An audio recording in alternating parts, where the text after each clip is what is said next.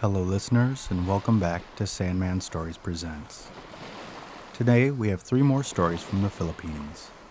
These stories come from the Itneg people, from the island of Luzon.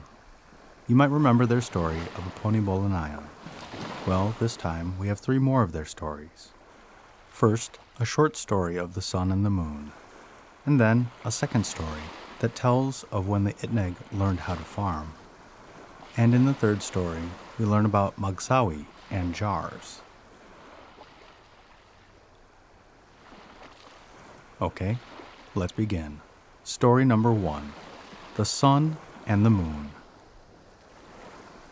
Once the sun and the moon quarreled with each other, and the sun said, "You are only the moon, and not much good.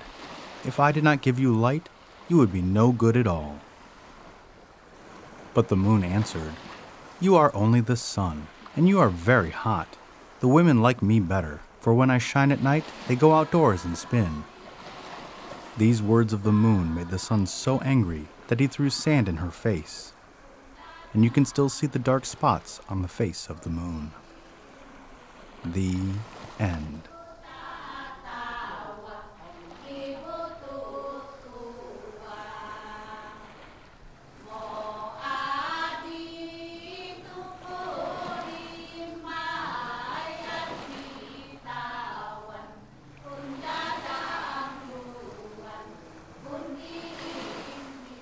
Okay, and story number 2, How the Itneg Learned to Plant.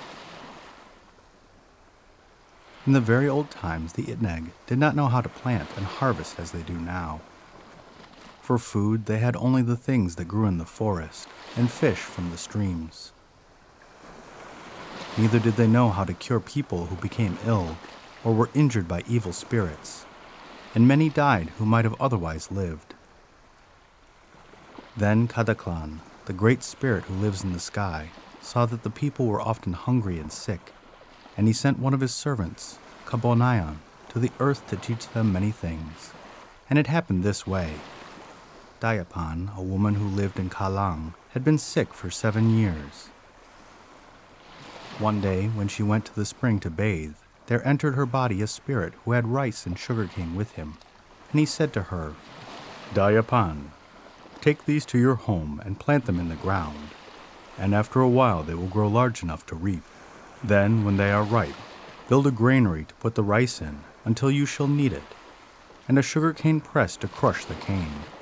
And when these are finished, make the sayong ceremony, and you will be well." Dayapan was filled with wonder at these strange things, but she took the rice and the sugarcane and went home as she was commanded. While she was trying to plant them in the ground, the spirit again entered her body and showed her just what to do. Since then, the Itneg have planted crops every year, and because they do as Kabonayan taught the woman, they have plenty to eat. When Dayapan had reaped the first rice and cane, she began to make the ceremony sayong, and the spirit came again and directed her. And when it was finished and she was cured, he told her to take a dog and a cock and go to bathe in the river as a sign that the ceremony was finished. So she went to the river and tied the dog and the cock near the water. But while she was bathing, the dog ate the cock. Dayapan wept bitterly at this and waited a long time for Kabonayan. And when at last he came, he said, "If the dog had not killed the cock, no person would die when you make this ceremony. But this is a sign, and now some will die and some will get well." Dayapan called all the people together and told them the things that the spirit had taught her, and they could see she had been made well. After that, when people became ill, they called Dayapan to treat them. And it was as the spirit had said, some died, and others were made well. The end.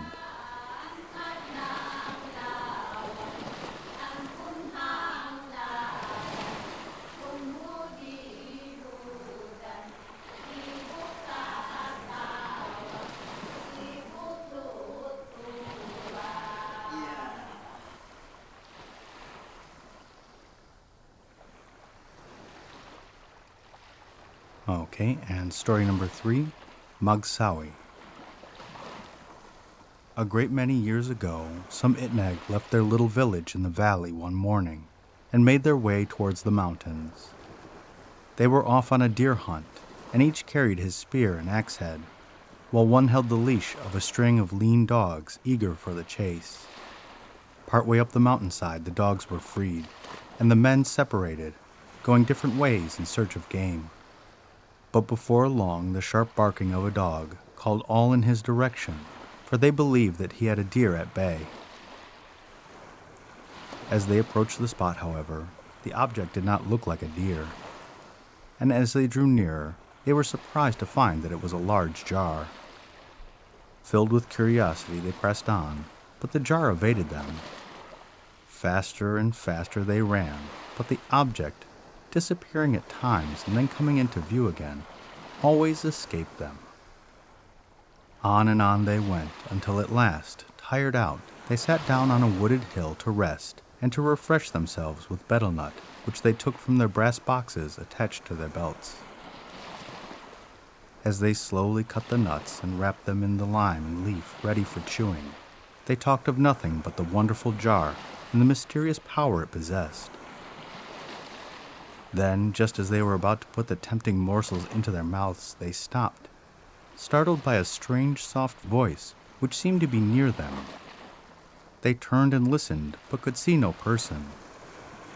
"Find a pig which has no young," said the voice, "and take its blood, for then you will be able to catch the jar which your dog pursued." The men knew then that the mysterious jar belonged to a spirit, so they hastened to do as the voice commanded, and when they had secured the blood, the dog again brought the jar at bay. The hunters tried to seize it, but it entered a hole in the ground and disappeared. They followed and found themselves in a dark cave, where it was easy to catch the jar, for there was no outlet except by the hole through which they had entered. Though that was many years ago, the jar still lives, and its name is Magsawi. Even now it talks, but some years ago a crack appeared in its side, and since then its language has not been understood by the Itneg. Sometimes Magsawi goes on long journeys alone when he visits his wife, a jar in Ilocos Norte, or his child, a small jar in San Quintin, but he always returns to Domeco on the hillside near the cave. The end.